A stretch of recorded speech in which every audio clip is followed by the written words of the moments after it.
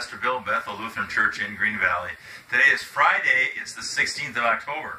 Being that it's Friday, it's time for Friday Funnies with my sidekick, Noah. He's right here, ready and waiting with some laughs. Noah, what do you have for us? Why didn't the skeletons go on vacation? Why did the skeletons go on vacation? Because they had no money? I don't know. Why didn't they go on vacation? Because they had nobody to go with. They had nobody to go with.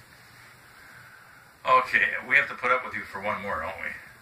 All right. You've got one more. Let's go. Which day comes after the day before Friday?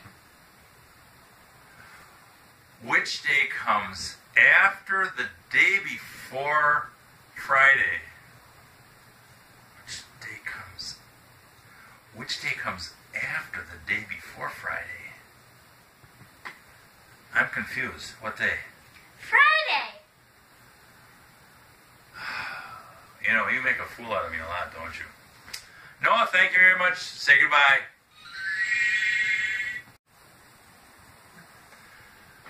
Welcome back, and please pray with me.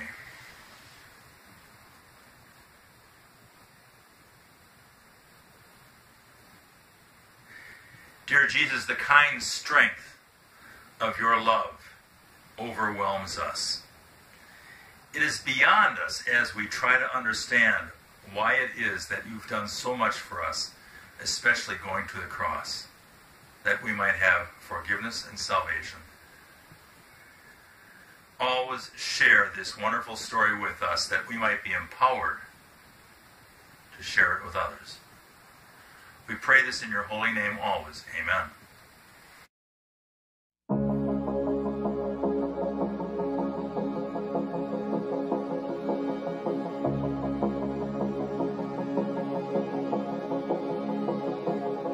The cross has the final word.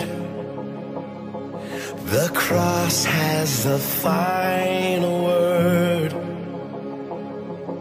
Sorrow may come in the darkest night, but the cross has the final word. There's nothing stronger, nothing higher, there's nothing greater than the name of Jesus. All the honor, all the power, all the glory to the name of Jesus. The cross has the final word. The cross has the final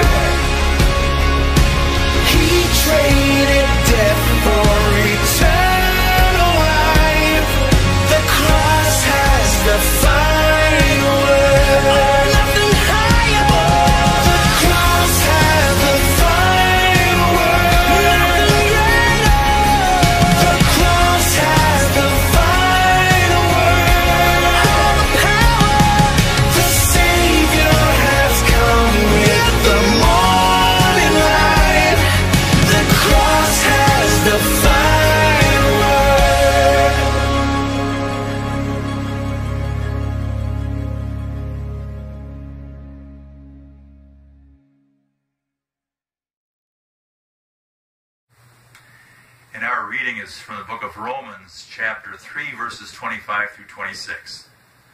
God sacrificed Jesus on the altar of the world to clear that world of sin.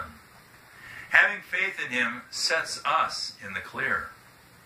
God decided on this course of action in full view of the public to set the world in the clear with himself through the sacrifice of Jesus, finally taking care of the sins he had so patiently endured. This is not only clear, but it's now. This is current history. God sets things right. God also makes it possible for us to live in his righteousness. Here ends our reading.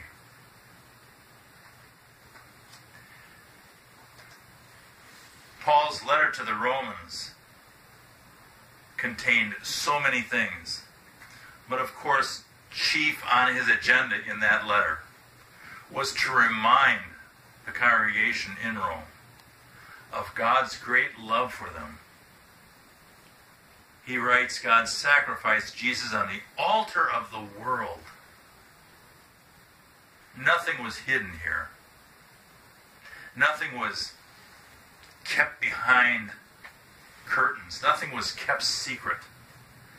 Jesus was laid bare to die before all people, for all men and women and children to see him helpless on the cross. And it's that same Jesus who comes to us in our frailties, in our weakness, in our powerlessness.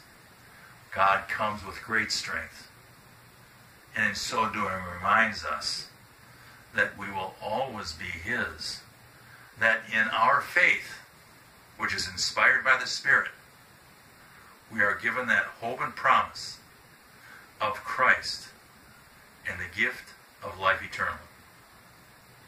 Amen. Please pray with me the prayer which has kept us so long. Our Father, who art in heaven, hallowed be thy name. Thy kingdom come, thy will be done on earth as it is in heaven. Give us this day our daily bread, and forgive us our trespasses, as we forgive those who trespass against us. And lead us not into temptation, but deliver us from evil.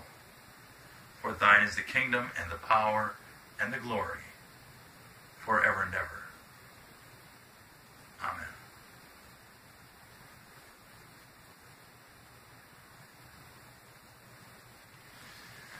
The Lord protect you, guide you, and keep